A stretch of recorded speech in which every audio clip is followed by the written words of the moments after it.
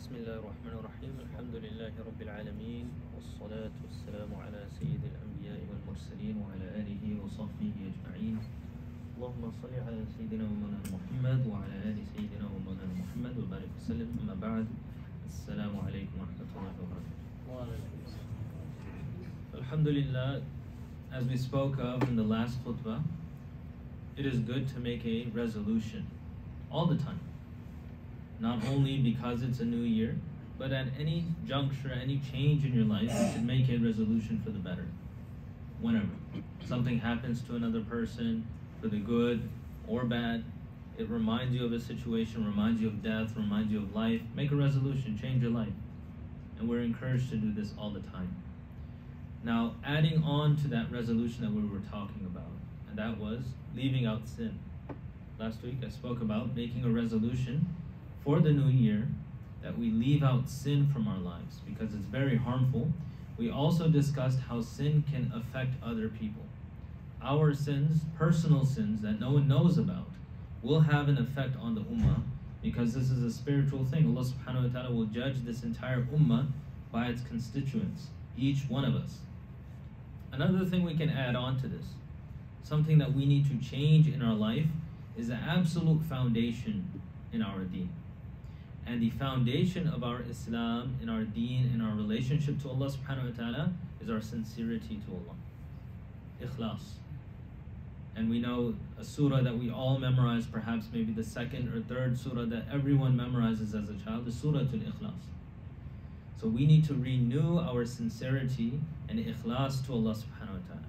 And inshallah, that's what I'll be talking about today. Ikhlas, scholars state, in terms of the word ikhlas, it's an Arabic word. It means purity. It means to remove any kind of impurity. So ikhlas literally means something pure. This is what Allah subhanahu wa ta'ala wants from us. He wants a pure heart. And when it comes to our usage of this word, when we talk about ikhlas like we're talking about right now, scholars say, very simply put, it's the removal of showing off in your actions. The only individual that we show off to is Allah subhanahu wa ta'ala. If we are displaying our actions, putting our actions on display for anyone other than Allah subhanahu wa ta'ala, this becomes the opposite of ikhlas. This is what is termed as riya, or showing off. And there's a lot of punishments, prohibitions, etc. in Islam regarding those who show off. In fact, Rasulullah sallallahu alaihi wasallam calls showing off a shirkul asghar, the lesser shirk. Meaning, greater shirk is that someone worships someone other than Allah. But lesser shirk, the lower level of polytheism, is to display your actions to someone else. You're not worshipping others, but you're displaying to others and you have made them the focal point of your intention. So this is very harmful to our relationship with Allah subhanahu wa ta'ala. In one ayah, Allah subhanahu wa ta'ala talks about Musa alayhi salam. Surah Maryam, verse 51. وَاذْكُرْ فِي الْكِتَابِ مُوسَى. Speak of Musa in the Quran. إِنَّهُ كَانَ مُخْلَصًا وَكَانَ رَسُولًا نَبِيًّا. Indeed, he was mukhlas.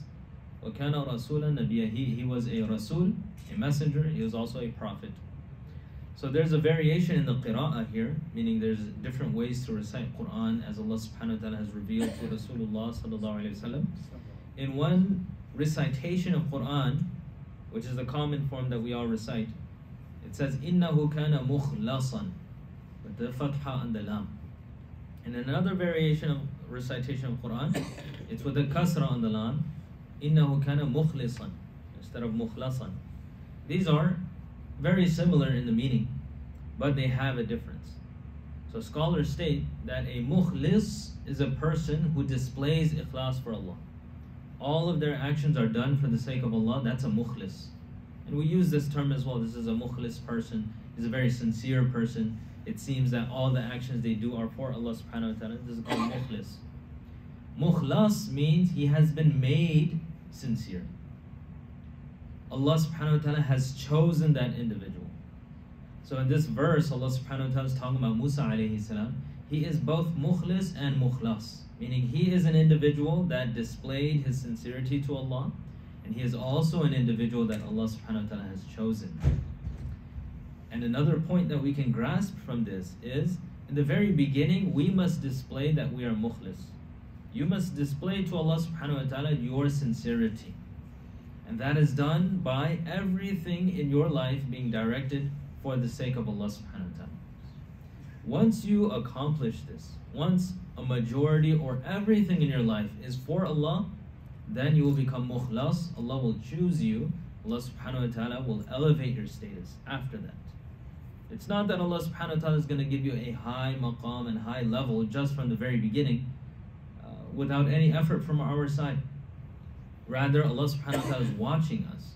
Allah subhanahu wa ta'ala knows what we do, and when we pass several tests from Allah subhanahu wa ta'ala, He will then choose us, and then He will give barakah and sustenance and ease in our lives. And this is when a person becomes mukhlas, very close to Allah subhanahu wa ta'ala. Now, let's look at some definitions of ikhlas, how many scholars in the past looked at this term, and all of their definitions are very similar, but there's many lessons that we can grasp from them.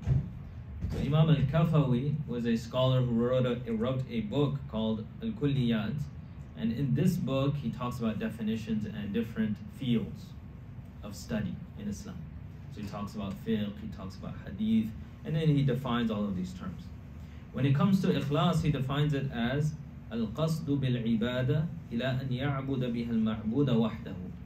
This is, ikhlas is when you intend to only please Allah subhanahu wa ta'ala through your acts of worship. Your only intention, your sole focal point is Allah subhanahu wa ta'ala. What does this mean practically? For instance, you're performing salah. If you find yourself beautifying your salah more when you're in company than when you're alone, and you find yourself when you're performing salah alone, you go through it very quickly. You find it to be a burden, you rush through it. However, when in jama'ah, when with other people, we're not talking about salah in jama'ah, but like you are munfarid, you're praying by yourself, but people are watching. You find yourself beautifying your salah even more. This could be a sign that our ikhlas is not complete. Because if I was doing it for Allah, Allah never changes. When I'm in public, Allah is watching me. And when I'm in solitude in my room at home, when no one's there, Allah's watching me as well. That same Allah never changes. So why does my action towards that same Allah change? It should not. This means there's probably something in my ikhlas. Of course, I need to add the disclaimer and caveat that this is regarding that which you can control. Scholars have also stated that jama'ah, performing salah together, has a spiritual effect. So yes, there are times when you're in jama'ah, you just feel better. This is not brought on by yourselves. This is from Allah subhanahu wa ta'ala. You don't have to worry about that. Some people may feel, when I'm in jama'ah, I just really feel close to Allah. That's a barakah from Allah. What I'm talking about is, if you can control your level of conviction and your focus in salah, and you dial it down when you're alone, and you increase that when people are watching, there is an issue with our ikhlas if that is the case. So this is what Imam al-Kafawi is saying. Ikhlas is to intend only Allah subhanahu wa ta'ala through your acts of worship. And it is also stated, tasfiyatu sirri wal qawli wal amal, cleaning up and making pure your heart, your statements, and your actions only for Allah subhanahu wa ta'ala. And this is in regards to everything in our life. We find this greatly in sadaqat, in charity. When you and I are in a public environment and there's a fundraiser going on, or there's a capability of giving something in charity, we have to be very cautious at this time. Because we have to inspect inside our hearts what is happening. If we find other people donating great amounts of money, and I say that, okay, I need to donate. Maybe we're not even thinking, but sometimes if you think deeply, is it to display that I am also among those who are giving? And do I display this type of charity for the sake of Allah when no one else is watching? If I find myself only donating when people are around and never donating when I'm alone, this could be a sign that my ikhlas is lacking. Now, this does not mean at all that we should not donate when a public call is being made for donation. Scholars state that for zakah, the fard zakah, it is good to do it openly, because this causes an encouragement for others to give zakah openly. And when it comes to your secret nawafil, your sadaqat and your charities, it is good to give it secretly. So there are certain opportunities where you do give in public. What I'm saying is, if you find yourself always inclining towards public recognition, and very rarely that recognition of Allah subhanahu wa ta'ala in solitude, that's something that we can question ourselves about. Perhaps my ikhlas is lacking, and I need to work on that. And this is what we should be focusing on. Once we have ikhlas, we have a lot. And we'll get to some of those ahadith where Rasulullah sallallahu alaihi wasallam praises those with ikhlas. Imam al-Munawi, rahimahullah, a great scholar of hadith, he says, al-ikhlas huwa takhlisul qalbi min kulli shawbin yakduru safa'uhu. Ikhlas is to remove any kind of filth from the heart that can prevent it from that sincerity to Allah subhanahu wa ta'ala. So anything you find in your heart that can prevent you from Allah and His recognition, this must be removed. This is ikhlas. This action of purifying the heart, polishing the heart, reserving it only for Allah, this is ikhlas. This is what we need. This is what Allah subhanahu wa ta'ala wants. Shaykh Ibrahim bin Adham, very famous zahid, a person who used to leave out the dunya, he would only worship Allah subhanahu wa ta'ala. And he used to be, as is mentioned in some narrations, he used to be a king, very wealthy. And he left everything for the sake of Allah. He said, Al-ikhlas alla tutlabu li'amalika shahidan ghayr Allah. Ikhlas is that you do not want anyone to look at your actions except for Allah subhanahu wa ta'ala. You don't want anyone to see those actions. Some have even stated that ikhlas is when you hide your good actions just as you hide your sin. All of us want our sins to be hidden. This is one of the greatest fears that each one of us has, that Allah will expose us. We all have some sin. This is, reality. You won't find, none of us is a Nabi, a Siddiq, a Wali of Allah subhanahu wa ta'ala, inshallah, may Allah make us. However, we have these sins. And it's a great fear that somehow these will be exposed. So he is saying here that ikhlas is that you hide those good deeds like you would hide those sins. Which one of us does that? Rather, we find the opposite. As soon as I do something, I want recognition. I start looking for who can I show this action to. Maybe this is involuntary, but these are things that we have to be aware of. If my nafs and myself is doing this, why am I not aware of this? Am I not critiquing myself? We critique others very greatly. We're great at critiquing others. When it comes to ourselves, we're not aware. So we need to start being cognizant of the actions that you and I are doing. Why am I displaying this? And social media does nothing to help this at all. We've created an environment in today's time where people display every single thing, from great things like, they got a degree or something like that. They read a book. They've, donated something. To even the smallest things, what they're wearing today, what food they had for lunch. What benefit is there in this? To display every single thing to public. And one thing that we're noticing is the more we display to others, the less we display to Allah subhanahu wa ta'ala. It's like a choice. Allah's giving us a choice. You can either display your actions to Allah, or you can display it to the public. And when we upload things, we're actually displaying to others. This is very harmful. I'm not saying that automatically you have no ikhlas if you upload something. It's possible to have ikhlas as well.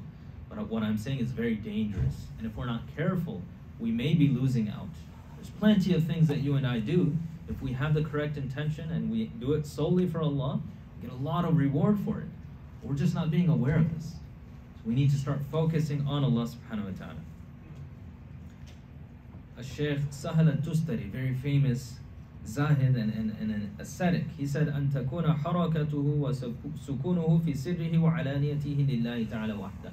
It says all of your actions, your movements and your stillnesses, everything is for Allah subhanahu wa ta'ala. Be it in solitude, be it openly, everything is for Allah. Every motion you make, that is ikhlas. لا يمازجه شيء لا نفس ولا هوى ولا دنيا. Nothing is mixed into those actions. Not your own desire, not your own desire for dunya, nothing is mixed into it. So if you do something only for Allah, that is ikhlas. So let us take stock of ourselves. How many times have I performed salah? But how many times did I have this attribute in my intention? That it was for nothing else other than Allah subhanahu wa ta'ala. Sometimes you find yourself, you close the door, no one's watching, and you perform 2 rak'ahs very calmly, with a lot of khushu', with a lot of focus, reciting every single word properly, trying to keep your focus that Allah's watching me. Inshallah, that is ikhlas. But if we're rushing through our salah, we're rushing through these different acts of worship, maybe there's an issue. Abu Uthman al-Maghribi, rahimahullah, he says, Al-ikhlas nisyanu ru'yati al-khalq bidawami al-nazari ila al-khaliq. Ikhlas, or the state of ikhlas, where a person becomes a mukhlis, is when a person forgets about the creation watching them, and they are cognizant and aware of the Creator watching them. If you reach such a stage where you're aware that I am being watched by Allah, so much so that you forget about those around you, this is a state of ikhlas.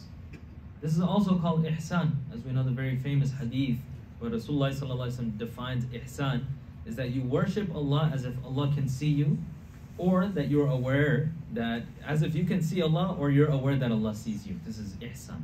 This is also ikhlas. That Allah is watching me, and you're so aware and focused on this that you start forgetting what's around you. This is when your ibadah is only for Allah subhanahu wa ta'ala. And this is something that we have to work on. We're not born with these traits. Some people get it more easily. They're inclined towards Allah. And some of us have to put in a lot of effort for this. But nonetheless, this is what we were made for, and Allah will make it easy for you if you make that intention. Now, it was also said to the same scholar who said that previous statement, Sahal, rahimahullah, someone asked him, أَيُّ شَيْءٍ أَشَدُّ عَلَى النَّفْسِ? What thing is the hardest for the self? Your individual self and what it wants? What's the most difficult thing for the self? He said, Al-ikhlas, لِأَنَّهُ لَيْسَ لَهَا فِيهِ نَصِيبٌ. The most difficult thing for your own self to bear is ikhlas, because that's the one thing that the self cannot have. Ikhlas is that which you don't have. It's not for you. If we start taking from our ikhlas, that's not ikhlas. It's not for Allah anymore. It has to be only for Allah, and you cannot get benefit from it. So if people are watching, if you're getting recognition from people, if people are speaking about you well, and you kind of have that intention, then you're taking away from what is belonging to Allah subhanahu wa ta'ala. We need to direct everything for Allah subhanahu wa ta'ala. Even the clothing that we wear, there's du'as, right? Rasulullah sallallahu alaihi wasallam has the masnoon du'as, how to wear the clothing. And when he puts on his clothes, he makes this du'a which displays how close he is to Allah, and that it is for Allah. He thanks Allah. He drinks, he has a sip of water, he thanks Allah. He eats food, he thanks Allah. His mind is always on Allah subhanahu wa ta'ala, and he's always thinking about Allah. This is ikhlas. Now, Allah subhanahu wa ta'ala actually warns us. Ikhlas is not a choice. When you have accepted Islam, ikhlas is a necessity. It is fard. This is the foundation of Islam. If we don't have ikhlas, we have nothing. And how scary is it? How sad will it be? We're doing all this a'mal, these good deeds. Alhamdulillah, this is tawfiq from Allah. Salah, zakah, sawm, hajj, all of these things. Alhamdulillah. What if we appear before Allah on Yawm al-Qiyamah and He displays to us our actions and we see nothing? And we ask, oh Allah, where's my salah, where's my zakah? I did so much. I was 100 years of life. I performed so much. And we're told that today you will only see the actions that had ikhlas. And you never had ikhlas. So you don't see any action. Nothing counted. So this is very fearful. Something that we should have fear regarding. Allah subhanahu wa ta'ala says in Surah Hud, من كان يريد الحياة الدنيا وزينتها نوفي إليهم أعمالهم فيها وهم فيها لا يبخسون. Those who wish the life of this dunya, they want recognition for their actions in dunya. They're not really thinking about the akhirah, not really thinking about Allah subhanahu wa ta'ala. They want the beauties and the pleasures of dunya. That's their goal. Allah says, I will give that to them. نوفي إليهم. We will give their actions, their goals, they will have it in full.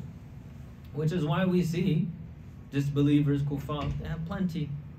They have a lot. They have a lot of wealth. Believers also have a lot of wealth. Allah subhanahu wa ta'ala is saying, however, if you intend the dunya, Allah will give you whatever you intended in full. And you will not be deprived. وَهُمْ فِيهَا لَا يُبْخَسُونَ. They're not going to be, Allah is not going to be miserly with them. However, أُولَٰئِكَ الَّذِينَ لَيْسَ لَهُمْ فِي الْآخِرَةِ إِلَّا النَّارِ. These people who only intend the dunya, they don't intend the akhirah. They want recognition for their salah, zakah, sawm from others, not Allah. These will be the people in the fire. They will have nothing but fire in the akhirah. وَحَبِطَ مَا صَنَعُوا فِيهَا. And the good deeds they did in the dunya will be erased. Allah is saying your deeds will be erased, whatever you did.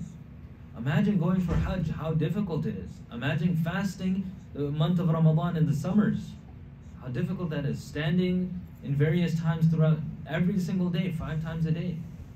We don't want that to be erased. Allah says if they desire the dunya for that action, it will be erased. وَبَاطِلُ مَا كَانُوا يَعْمَلُونَ. The actions that they did is batil, is gone. Now of course Allah subhanahu wa ta'ala is specifically talking about these kuffar in this verse. But this applies to believers as well. If we are displaying our actions for other people other than Allah, Allah doesn't need that. We're not doing a favor to Allah subhanahu wa ta'ala through our actions. Allah doesn't need it. He's actually benefiting you and I. It's a benefit for us. So now if we start having a partner in our action with Allah, this is why Nabi sallallahu alaihi wasallam calls this shirk asghar. This is the lesser shirk. Because you're doing your amal, your salah, zakah, sawm, all of these beautiful actions. You're supposed to be for Allah, but you added someone else in there. You start beautifying your recitation more. Was it for Allah? What was it for? Was it to follow the sunnah? We're commanded to beautify our recitation. This is a very good thing, a noble trait, and you'll get a lot of reward for it. But what's the intention behind it? If I make my voice beautiful, will people come and praise me? Do I find myself when I'm performing salah in jama'ah, I'm more focused on this beauty? When I'm alone reciting, then I'm just really quickly reading through the Quran? These are dangerous things for us. Allah subhanahu wa ta'ala wants this purity for Him. Now there's plenty of virtues and rewards for ikhlas. There's also a lot of prohibitions, a lot of commands and punishments for it as well. We're going to look at some of these inshallah to promote and motivate us inshallah that this new year we start on the right footing, we correct our foundation, and this is everything must be done for Allah. If you are a Muslim, you're one who submits to Allah. The word Muslim, submitter. You and I submit to the will of Allah subhanahu wa ta'ala. This is what Allah wants. What type of submission? Allah wants your money, Allah wants your health, Allah wants everything from you. This is what Allah wants. And what do you get in return for that? You get Jannah. But you have to give everything for Allah. Now Allah subhanahu wa ta'ala is so kind that He doesn't want 100%. Fard is 2.5% of anything extra. And anything more you can give, sadaqat, alhamdulillah. And Allah subhanahu wa ta'ala says in Surah Al-Baqarah, وَمِمَّا رَزَقْنَاهُمْ يُنْفِقُونَ. From what Allah has given them, they take some of that and they give. They give from what Allah has given. They don't have to give everything. Now Rasulullah sallallahu alaihi wasallam has praised ikhlas. He talked about ikhlas and what you get when you have ikhlas. The goal of every believer is to have Allah's pleasure. This is why Allah made us. And this is what La ilaha illallah means. That I want Allah subhanahu wa ta'ala to be happy with me. I love Allah and I want Allah to love me. This is the goal of all believers. How can you have this? Simple. Have ikhlas. Anas radiyallahu anhu states that Rasulullah sallallahu alaihi wasallam said, "Man faraqa ad-dunya ala al-ikhlas lillahi wahda la sharika lah wa aqama as-salah wa ata az-zakah faraqaha wallahu anhu radin." If a person leaves the dunya, meaning they die, they leave the dunya and they had ikhlas for Allah, meaning they knew that there is only one Allah, He is to be worshipped, and they directed all of their acts of worship to that one Allah. They performed salah and they gave zakah. 3 things: ikhlas, salah, zakah. They will leave this dunya and Allah will be happy with them. Allah is pleased with them. Very simple. Allah subhanahu wa ta'ala wants this from us. Who is ready to give this to Allah subhanahu wa ta'ala? It's simple to put in words, it's very difficult to put in actions. You have to really critique yourself. You have to sit there and think, what was that action for? And this is why scholars recommend every night before we go to sleep, instead of scrolling through our phones, instead of checking our messages and our email, etc., you do what's called muhasabah. And some may even have a journal for this. What is muhasabah? Muhasabah is taking stock of oneself. You look through your entire day. When did I wake up? Did I wake up for tahajjud? Did I wake up for fajr? Did I wake up after fajr? What did I do throughout the day? What were my actions? Did I get into an altercation, an argument with someone? What was the reason? Was I right in doing this? How was my salah throughout the day? Did I perform it with ikhlas, with care, or did I rush through it trying to get to my job? You inspect every facet of your day and you start thinking about it. And you start thinking about your ikhlas. Do I have ikhlas or not? And some say that if you did good that day, you say Alhamdulillah. All praises to Allah. And if you praise Allah for those actions, He will give you tawfiq to do more. And if you did something negative, we have plenty of negative. Another thing is, if you don't see any negative in your day, then you're missing something. You have to look further. If you did something negative, something bad, you did a sin, just istighfar. Allah forgive me for this. Give me tawfiq to stay away from this tomorrow. Every single night, if you observe this, you start noticing patterns, you start noticing things that you've done wrong, you start focusing before your ibadah. This is a very powerful tool. Muhasabah, taking stock of ourselves. Some have a journal for this. They write down what they've done. These are very good actions for us, highly recommended. So Allah subhanahu wa ta'ala is happy with us when we have ikhlas for Him. In another hadith, when Mu'adh bin Jabal radiyallahu anhu was being sent to Yemen as a governor for Rasulullah sallallahu alaihi wasallam, Nabi sallallahu alaihi wasallam told him that I probably will not see you again. This is at the end of Nabi sallallahu alaihi wasallam's life. He sends Mu'adh bin Jabal as a governor over Yemen to help the people over there. He was a great scholar. And these are the parting advices that he gave to Mu'adh radiyallahu anhu. Part of that, Mu'adh radiyallahu anhu said, "Oh Rasulullah, give me some advice." And he's tearing up and he knows that I won't see him again. Final advices of Rasulullah sallallahu alaihi wasallam. Nabi sallallahu alaihi wasallam says very beautifully, "Akhlis dinak yakfika al-amalul qalil." Have ikhlas, O Mu'adh. Small amount of actions will be enough for you. You don't have to do these long rak'ahs. You don't have to give everything you have in charity. You don't have to fast every single day. Just have ikhlas and do what's necessary. That's enough. Yakfik. It's enough for you. These are parting advices of Rasulullah sallallahu alaihi wasallam. We should take stock of ourselves. We should ask ourselves, how can I add more ikhlas? This is the booster to your a'mal. How can I remove showing off from my actions? In another hadith, Rasulullah sallallahu alaihi wasallam says, and this is a really great benefit of ikhlas and why each one of us needs to have it, and we need to encourage each other. He says here that Mus'ab bin Sa'ad, he says that his father thought that he had a great amount of virtue. His father was a Sahabi, Mus'ab bin Sa'ad. Sa'ad radiallahu anhu, he thought that, he had a position. Nabi sallallahu alaihi wasallam also said he's going to Jannah. So, by the way. So he started thinking that, I'm someone. So Rasulullah sallallahu alaihi wasallam said to him, إِنَّمَا يَنْصُرُ اللَّهُ هَذِهِ الْأُمَّةِ بِضَعِيفِهَا بِدَعْوَتِهِمْ وَصَلَاتِهِمْ وَإِخْلَاصِهِمْ. Don't think that you're something great. Yes, you've been promised Jannah, but you have to be humble. Understand that Allah subhanahu wa ta'ala will aid this ummah through the weak people in the ummah. Those who don't have Allah, those who are unknown, those who are not praised by society, those who don't have a lot of money, those who are looked down upon actually. Why? These weak people, why are they so good for the ummah? Notice Nabi sallallahu alaihi wasallam says that Allah will give nusra, aid, and success to the ummah through the weak people. Due to their du'as, Allah readily accepts their du'as. Their salah, it has a lot of ikhlas. Wa ikhlasihi, and they have a lot of ikhlas. So now think, there's so many weak people in our society that we're not even thinking about these people. They don't have money, they don't have much. They need help. We don't even know who they are. My brothers and sisters overseas going through so much. Allah subhanahu wa ta'ala will aid this ummah through them. And Allah subhanahu wa ta'ala will aid the ummah through us as well if you have ikhlas. Each one of us can change the situation of the ummah through ikhlas. This is how powerful it is. Last week I talked about the negative effect of sin. That by you sinning, you actually cause a damage to the entire ummah.